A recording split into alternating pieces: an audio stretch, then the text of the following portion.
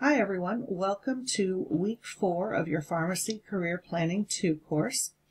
This week we're going to be looking at hospice pharmacy. And hospice is a kind of a different animal. It takes a special person to be involved with hospice.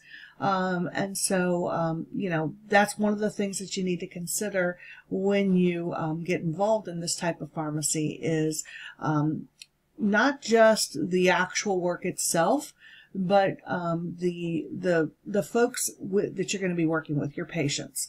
As a daughter, I actually dealt with my mother going through hospice. I also dealt with my father-in-law going through hospice. So the relationship between the folks in the hospice pharmacy is not only with the patient, it is with the family as well. So it's very important that you are cut out for that type of work. So in hospice pharmacy, basically we're there to help those people who are terminally ill. So we're not looking at curing these patients. And that's sometimes a difficult thing for folks within hospice pharmacy to understand is, we're not there to make them better. We're just there to help them through this portion, this end portion of their life.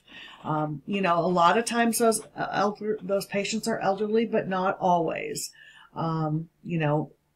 They could be in a hospital, they could be in a nursing facility, but they could be at home as well. So all of those things are important to keep in mind when you're working with a hospice patient.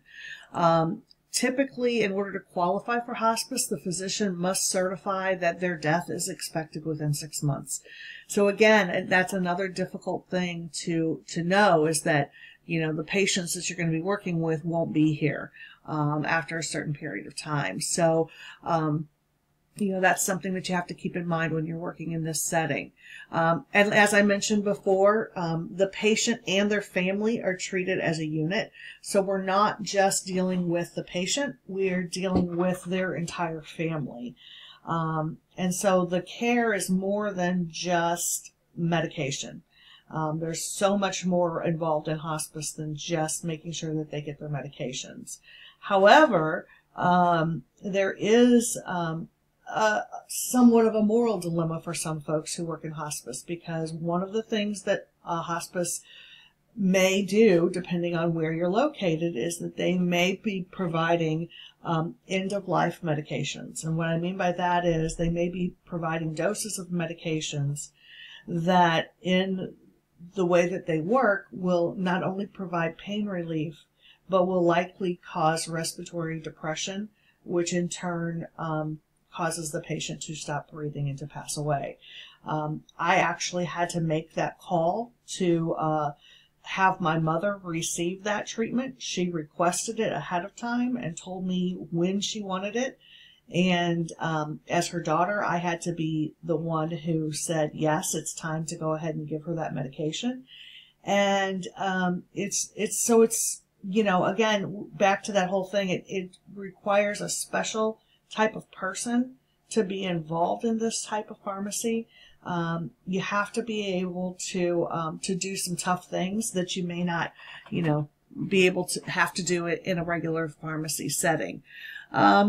But just like with any other types of pharmacy settings, there are some traditional pieces. Obviously, you're going to have a pharmacist, a pharmacy technician, delivery services, support personnel. Most of their inventory is limited to pain control and symptom relief, so things for like nausea and things like that. So basically, again, we're trying to make that patient comfortable. So a lot of pain management, symptom management. We are not trying to get that patient well. We are just trying to make them comfortable. So at different points in the process, you're going to be doing things like infusions and things like that, because obviously when you get to a certain point, patients are likely not going to be able to take oral medications, so a lot of things are going to be IV or IM, things like that. There is a common, what we call starter kit that is for hospice patients, and this is just a list of some of those things that are going to be found in that hospice kit. A lot of them for pain management.